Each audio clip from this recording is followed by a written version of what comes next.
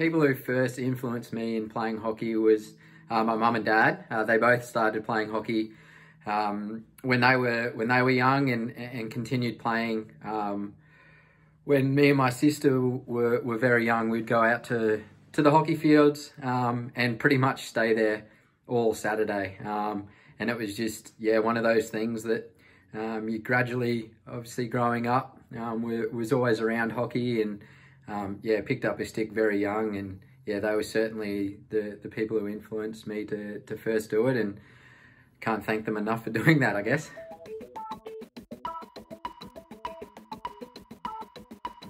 I guess over the course of my career, I've had a fair few people who have influenced my career to date. One of them early on would be Greg Browning.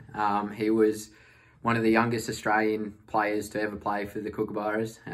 He was then the Queensland Blades coach for a number of years, and when I first came into the program in Queensland, he gave me an opportunity to firstly just to train with some of the Australian players and the Queensland Blades players back when I was kind of 16, 17 years old, and gave me my first shot at the Australian Hockey League in 2009. And then obviously I've had a few coaches over the time, with Matthew Wells now at the Queensland Blades and the Brisbane Blaze with the Hockey One stuff.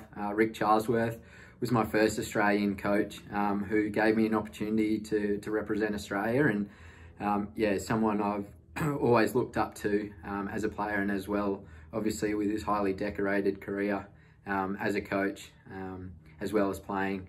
Graham Reid, had a really good relationship with Graham. He played for the same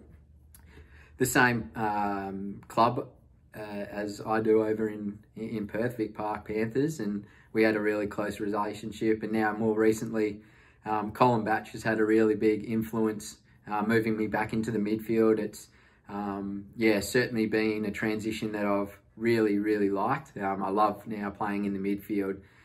It's something that, I never saw myself doing, but Batchy and Rob Hammond, Anthony Potter set me a challenge, and hopefully I'm up to it, and I've really been loving it over the last 3 or 4 years playing in the midfield. It's something very different, and love being involved in the game. So they're really the main coaches that have influenced my career to date.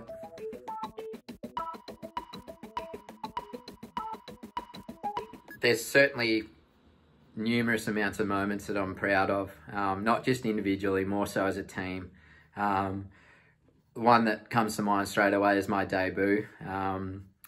Super proud of being able to represent Australia. It was certainly a goal of mine when I was a younger kid, and to be able to put on the green and gold for the first time was very special, and a day that I'll never forget.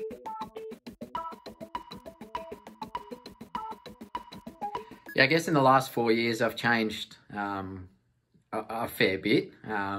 Again, going back to what Colin Batch set me, I guess, a challenge and to re-energise me and put me back in the midfield.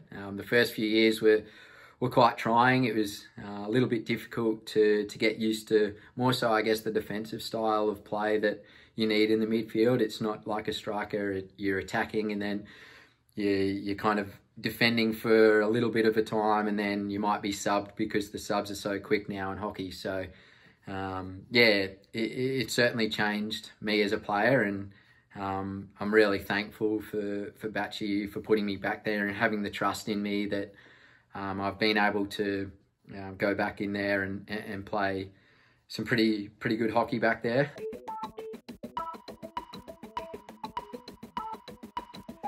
It's certainly been an interesting time. It's such also a sad time for many people around the world, and it's one of those things where you just you wish that it never happened. It's just horrible to see the amount of people who have lost their lives, and people going through such a difficult time with the COVID-19 stuff. It's really difficult.